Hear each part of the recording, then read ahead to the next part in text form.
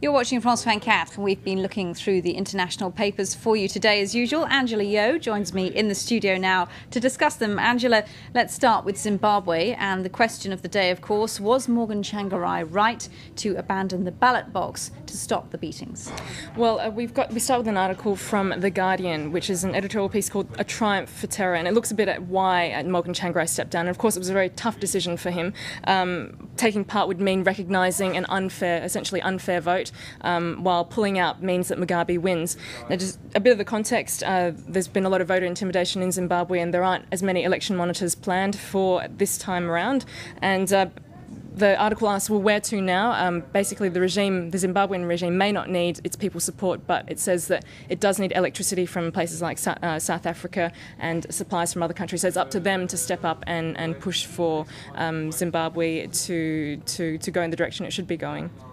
Now, oil and, of course, the black gold and the Saudi solution to its shortage. What are the regional papers making of the summit over the weekend on oil security? Well, we've got an article from Al Watan, which is a Saudi Arabian independent paper, commentary from an economist who says that basically, the Americans are being a little bit hypocritical. We look at how OPEC, the Organisation for Petrol Exporting Countries, says that it's not a problem of supply or demand. It's speculators who are pushing oil prices up.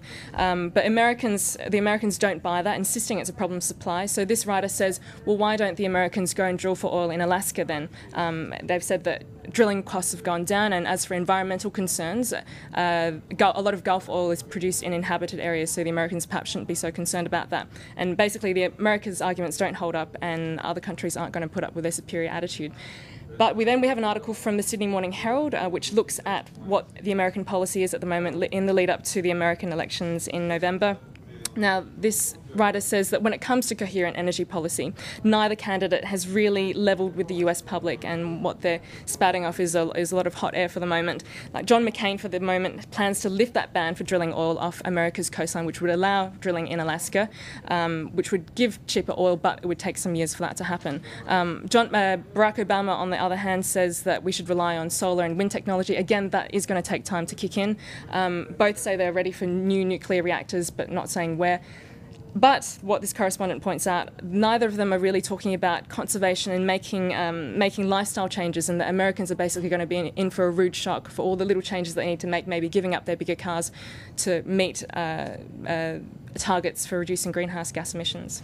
Well, Angela, picking up on the idea of lifestyle change and indeed change of life altogether, getting up at 3 a.m. as we do isn't really much of an existence, but we could buy a totally different one on eBay. That's right. It's the life of a British man, Ian Usher, and you see him in that photo there, who is living in Western Australia. His wife left him last year, and he decided to sell his life to start afresh. So basically what you get, if you are the top bidder, is his 3-bedroom house, his car, his motorbike, his adventure sports gear, his CDs, his clothes, plus he'll introduce you to his friends, and he get his job in a rug shop. The top bidder, he's hoping for about 240 euros, but he's gotten a bid more than 4 times that amount. So he's going to be able to start off his new life with that money quite nicely. Goodness me. Well, and finally, Angela, let's just squeeze in a word on football. Italy, obviously, in deep gloom this morning. That's right. Disappointment for Italy after being knocked out of the Euro 2008 by Spain on penalties 4-2. The body language says it all there in that photo of Daniele De Rossi after missing one of those key penalty kicks. So it's all finished for Italy there. Thank you very much indeed, Angela Yeo. It's all finished from you today for now, but thanks very much to tuning in to France 24. Stay tuned now. News is coming up soon. Thanks.